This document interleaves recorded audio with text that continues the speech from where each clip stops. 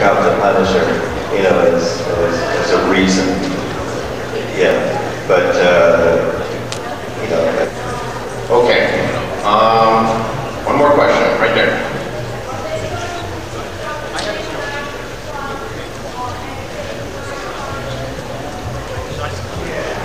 Are they going to keep us in the slot? Well, there's no telling.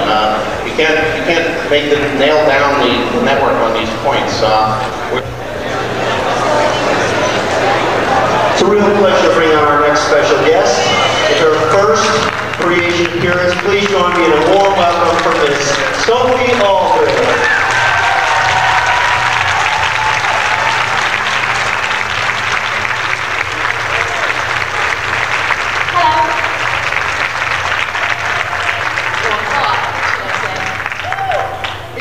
My third week in America, so I'm getting quite au fait with your terminology here. Been misunderstood quite a few times, but I hope you'll understand me today. So I've got a couple of things before I start. So I've got a drink here, and some really cute guy, as you say over here, left his wallet at the Friends of Doctor Who counter. So here you are. Yeah. Right, I suppose I'm here to answer questions if anybody's got any. So, fire away, as they say. Yes, sir. Haha, what's it like working with Sylvester McCoy? Well, it's wild, as you'd say here. See, I'm learning fast. Now, Sylvester's taught me an awful lot in the last couple of years that I've worked with him. He's taught me to be, above all, creative. I think that's a very important thing for any actor. He is quite eccentric himself in real life, as those of you who've met him will know. And he will never be satisfied unless he's absolutely sure that something is going to work out okay. And it drives some directors absolutely mad because we're in the middle of shooting a scene and all of a sudden an idea will pop into his head and he'll go, wait a minute, wait a minute, wait a minute, wait a minute. And I go, oh no. And he says, I've got an idea. And you can see the whole gallery going, oh. John Nathan Turner's looking at his watch. But it's usually a wonderful idea and we do it. And it's taught me, that's taught me a lot about my acting. Because obviously when I first started doing Doctor Who 2.5 years ago, I was completely inexperienced in television. And he's helped me through that really. He's taught me everything I know. Next question.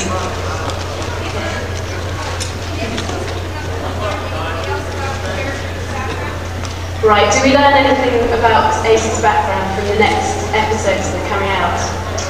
Yes, in a word. In fact, Sylvester described season 26 as the Doctor taking Ace around the universe to confront her with her own fears and the worst things that she could imagine, and by confronting them to somehow get through it and become a whole person, or you know, whatever. Which is true. I mean, I've had tremendous gratification filming this last season because I've been given so much wonderful stuff to do. I've had a lot on the acting side, which has been quite demanding for me.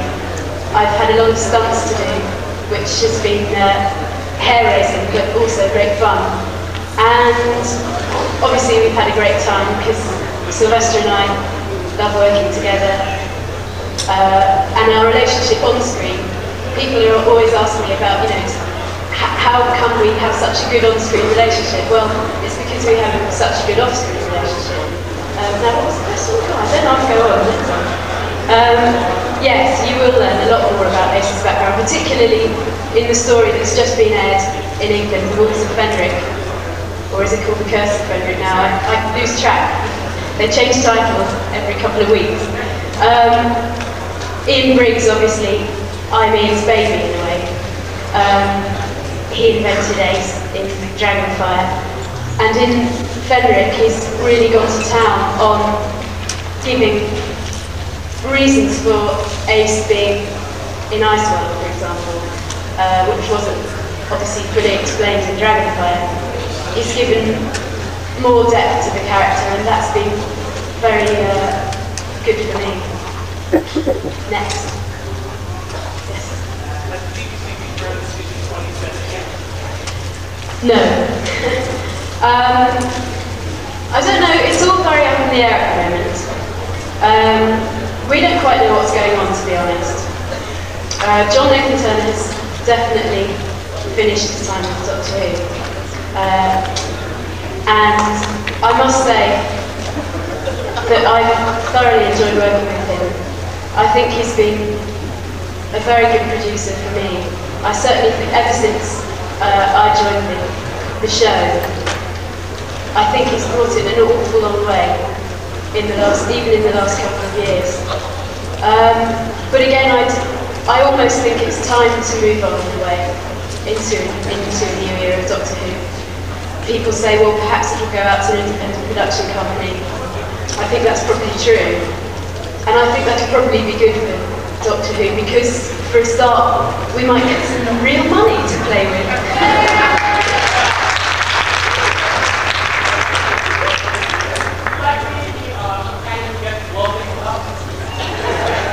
You bet. Yeah, you wait till you see what I have to do in season 26.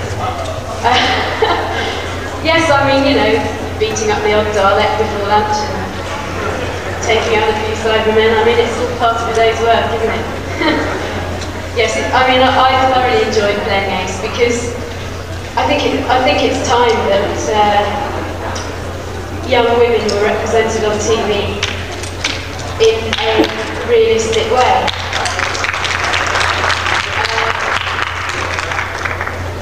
For those of you who know us, we don't go around screaming and twisting our ankles in every quarry we happen upon.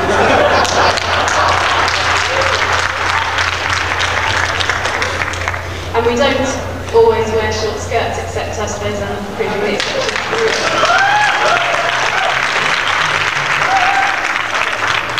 But I hope I've proved with the character of Ace that a young woman can be interesting and good to watch without conforming to sort of stereotypes of women, which I think are not altogether healthy, to me, if you know what I mean. At the back there in the blue.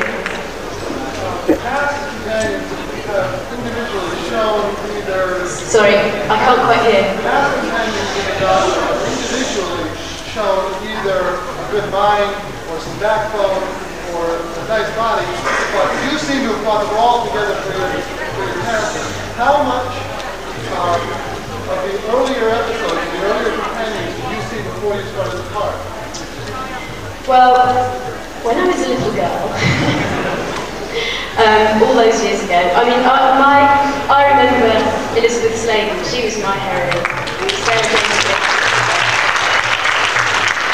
I mean, people ask me what I can remember about Doctor Who, because obviously in England, every child has grown up with Doctor Who. Every child below the age of 26 knows what Doctor Who is, which is quite incredible, really. Even my grandparents know what Doctor Who is. And although I can never remember a particular episode or a particular storyline or anything like that, I can remember just the atmosphere and those opening titles just striking the fear of God into my heart and rushing for the nearest cushion. And in fact, my mum had to stop me watching Doctor Who for a while because I was so scared of Cybermen that I getting terrible nightmares about them. All I remember is Sarah Jane Smith coming out of a little hut and screaming. And that's literally all I can remember. But then when I got the part of Ace, I did do a bit of watching past episodes because John Turner had him in his office. So I thought, hey, this is a good opportunity to have a good look at what it's all about. And I looked at, I watched Leela, Louise Jameson, because John had said to me that the character that was most like Ace, in a way, was Leela. Her sort of, her strength. Not her legs, maybe, unfortunately. But I watched those episodes, and then I watched some of Katie Manning's as well as Jo Grant, and I found it very interesting watching to see the progression as to how the audience's perception of companions has changed over the years. And I think it's very interesting if you watch right from the beginning and examine the function of each of the assistants in their role as a companion, a woman, whatever. I think it's very interesting to see the development. In fact, maybe I should do an MA on the subject. Anyway, who has over here?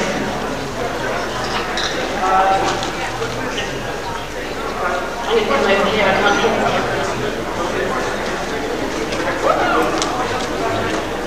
Will Sylvester McCoy be coming back next year? It's all, as I said, it's all very up in the air at the moment. Basically, all I can say is we have no idea. I'm afraid.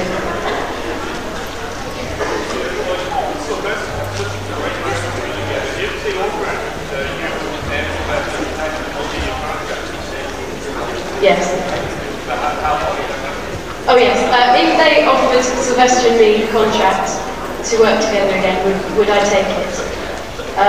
Yes, I would, because people ask me about worrying about typecasting as a doctor's assistant. I think there is a worry, but now that we only film it for 4 months of the year, I'm relatively free to do other things, and I have a children's show on British TV called Corners, which I very much enjoy doing, and which I present, and we answer children's questions. And I'm actually known more in England by children for that programme and for other children's things that I do, rather than Doctor Who. So that's not too much of a worry. So I, for one, I mean, as long as I don't get bored with the part and bored with the relationship, which I don't think is really possible. Thank you. Thank you. Right, next question. Yes. How did I get the part of Ace? Ah, yes. Gosh, I can hardly remember. No, it was nearly 3 years ago now. I'd got myself an agent, and I was in a musical, Fiddler on the Roof, up in Manchester.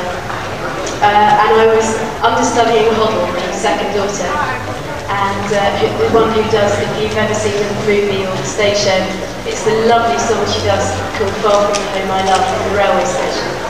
And we had Toggle in our production, which was quite exciting, because obviously he is 10 now. While I was doing it, I got an audition through. My agent said, here, they want somebody who looks young for their age and who can ride a motorbike, Doctor Who. And I learned to ride bikes about 5 or 6 years ago.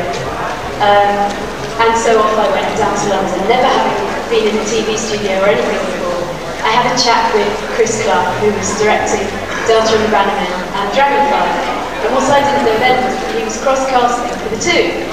So although I got confused because I thought I was going up for the part of Ray, in fact he was seeing me for Ace. And he says that the reason why he saw me in the first place was because my agent had put "has own leathers" on the back of my publicity photograph. So I thought, oh, I've got to have a look at this one. So I turned up trying to look 16 in my little dress and a little hat. And I suppose I must have succeeded, because a couple of weeks later I got a call and I came down to meet John Nathan Turner in his office. And I walked in, I couldn't believe it, Dalek carpet, little models of Cybermen and monsters all around, and there he was sitting in his chair. And I read a piece which turned out to be the speech from Dragonfly, where the monologue where I'm talking to Mel about my past. And he said, oh, could you do it again in a bit more of something like the style, I can't remember now. And I did it again, and off I went back up to Manchester. feeling rather disgruntled because I'd paid, I think it was something like I paid £60 for the train fare, and of course they're not returnable, these things. So I thought, oh well, I blew that one, and went off back to Manchester. And it wasn't until a couple of weeks later, I'd kind of forgotten about it. I rang my agent halfway through a performance of Fiddler on the Roof, and she said, "Oh, Sophie, my dinner is on the table. I'm going to have to bring you back." And I thought, oh well, never mind. I've obviously not got the part. She said, "You've got the part, but it's a lot more complicated." I put the phone down and practically fainted, and I walked out of the phone box backstage, and there, standing right by the door, was John Scott Martin, who was playing the rabbi in our production of Fiddler on the Roof, and who, as you probably know, has been Chief Dalek for a number of years. And he was the first person who I told, I said, "I got the job, I got the job."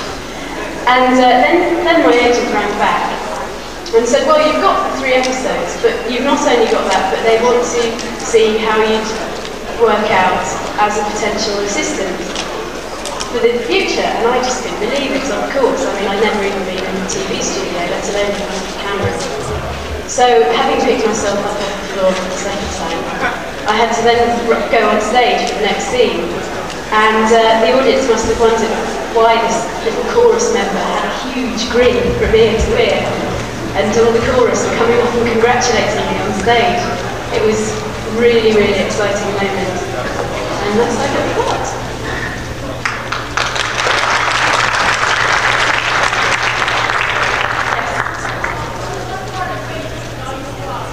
I am from London, born and bred.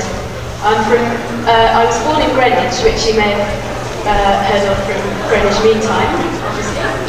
And I was brought up in a place called Blackheath, which is about a mile up the hill. And then went off to Manchester for 3 years to do my university degree.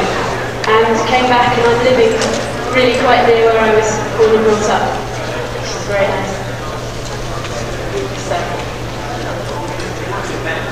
Who's Gordon Bennett? I don't really know, actually. It's an expression. I mean, I've used it all my life.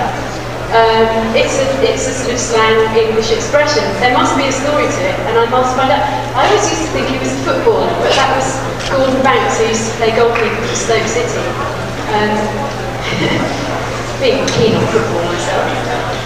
But I'll find out about that one for you. Yes, sir, back with the shades. Sorry, I can't hear you. Can we have a bit of hush, please?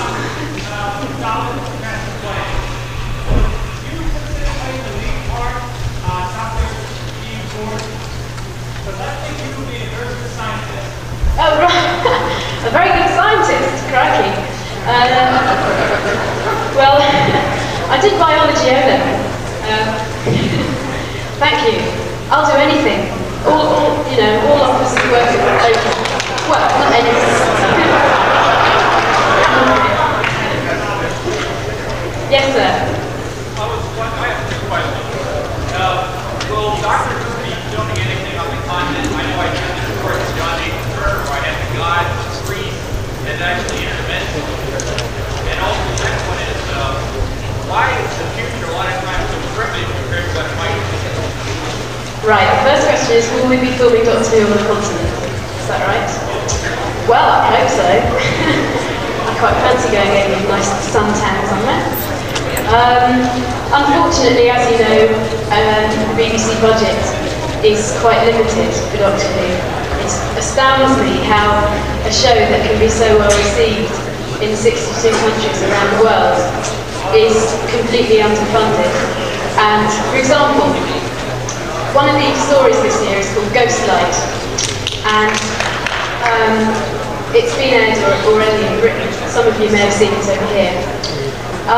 There was a scene in Ghostlight in which we were to eat a meal, and those of you who've seen Ghostlight will have noticed that the set is magnificent. It's all set in the studio. It's meant to be the interior of a Victorian house, and it really works well, because the designer just went crazy with beautiful detail, pictures, stuffed birds, because he had to. It had to have an atmosphere of oppression. Now, we got up to this scene at the banquet, and there was a line, "Please would you pass the potatoes?" Now, we were rehearsing the scene, and they said, "Oh yes, we've got to change this line about potatoes." And we all said, "Why?" And they said, "Well, I'm afraid we can't afford the potatoes to go in the dishes." And so we had to change it in the end, and the scene has become a scene before we start eating. We were saying, "Well, we'll collect them from the canteen, we'll do a whip round at supper break and get a meal together to put on the table." So, as you can see, there really isn't that much money. The second question, why is the future always so primitive compared to what it could be? I don't know. I mean, I suppose mainly in these stories I've been to the past, which has been very nice. I would like to do more historical stories. I think, that interests me a lot. This year we've had a 1940s story. We've had a story that takes place in Victorian times. We've had one in present-day Perivale, and another one which I can't remember. Oh yes, which takes place slightly in the future. I suppose it might be to do with budget again, and the BBC can't afford enough sort of twiddly bits to put on the set. Maybe that's why. Next. Yes, you said.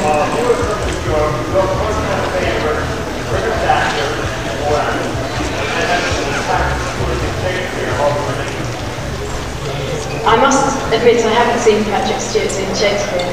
I would very much like to. Some of my favourite British actors. It's difficult to say. I've recently seen a production at the Royal Shakespeare Company of Ibsen's The Master Builder with John Woods, who is a very underrated actor, if you ask me. I think he's wonderful.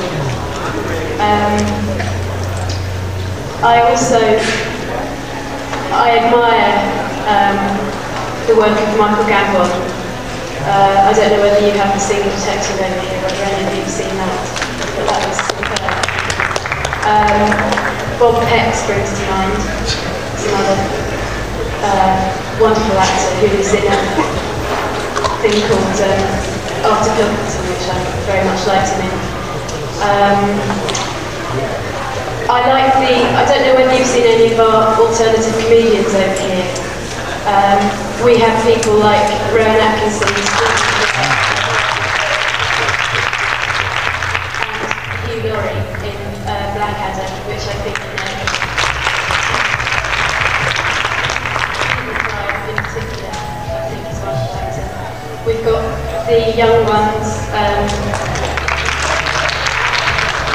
the comic strip, and a very lovely person called Daniel Peacock, who I think is a wonderful comic actor, and I admire very much. I think that's a good list. Yes. The episodes you've done so far, which one would you consider your personal favorite? Oh, this is impossible to answer. My personal favourite episode. They keep getting better and better, really. I think my personal favourite of season 26 has to be Fenric, because Ian Briggs gave me such a lot of wonderful acting to do. I had to pull out all the stops. There were a couple of scenes there. I worked with a girl called Corey Pullman, who is now a great friend of mine, and she plays a wren in Fenric. We did a couple of scenes together which I've watched and I'm very, very happy with. And I suppose that's my selfish way of saying which episode I like best, really. Nice.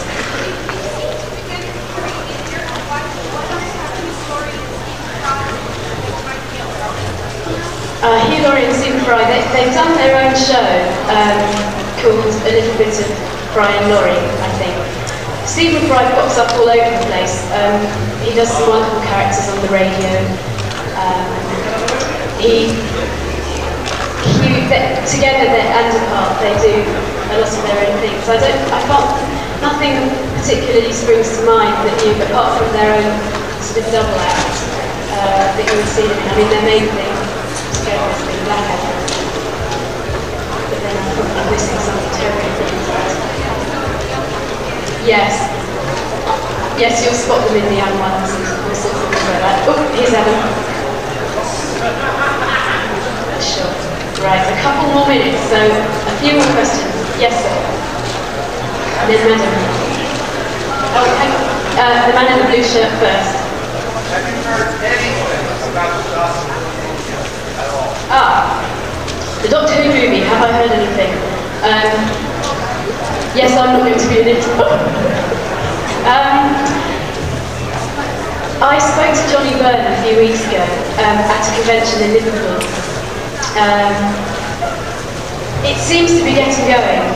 Things seem to be happening at last. And I hope they do. I mean, we've had rumours in the tabloids about Donald Sutherland to play the Doctor. I mean, we've had rumours about Caroline Munro. First of all, she was apparently cast to play the assistant. She's now going to be the villainess. Basically, I think I know as much as you do, which is probably not that much, because you always seem to know such a lot more than any of us lot anyway. Yes, madam. Yes, I have one brother who's wonderful. He's called Jonathan, and he's 3 years younger than me. I call him my little brother, but in fact he's about 6'2", and built like an American football player. And he's a great pal as well as being a brother. And there's just the two of us. Yes, sir, at the back with the cool shades. What do you see yourself doing with your career 5-10 years ago? Oh gosh, in 5 or 10 years from now, coming to conventions, I hope.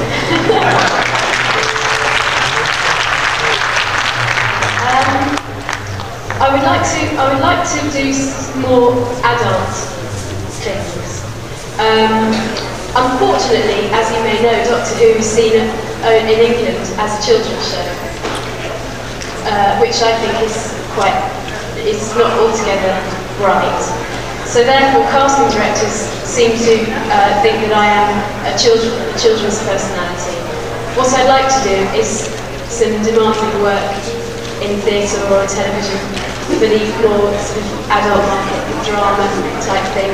I'd love to do a movie, basically anything that stretches me. And Sylvester's always maintained that he has had such a happy career because he's managed to do as many different types of things as possible. He's a jack of all trades and master of all, I think, as well. And I would like to be like that, I think. Right, that wraps it up.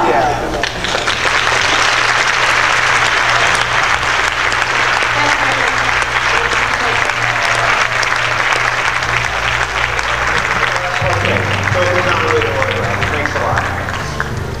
Wish her the best in her career. Okay,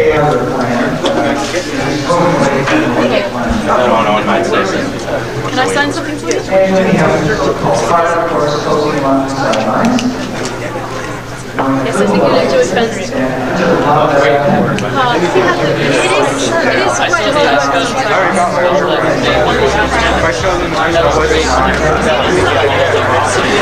Hi, wow, what a hat.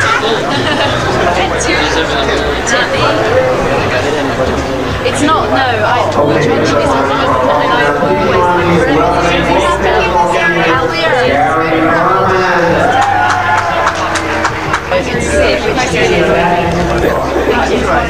Hi. Right. Is that with a Y or an I?